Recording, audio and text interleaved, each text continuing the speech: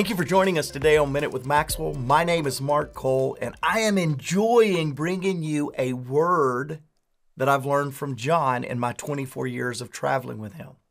And today the word is availability. You would think that there comes a time in someone's success that they kind of get weary with success. They get weary with the demands on successful people, that they get tired and bored with yet another opportunity. But what I have learned, when that opportunity is baked in availability, a willingness to do what it takes to impact others, a clarity of calling, that availability cannot look like boredom or weariness, but it can look like opportunity and freshness.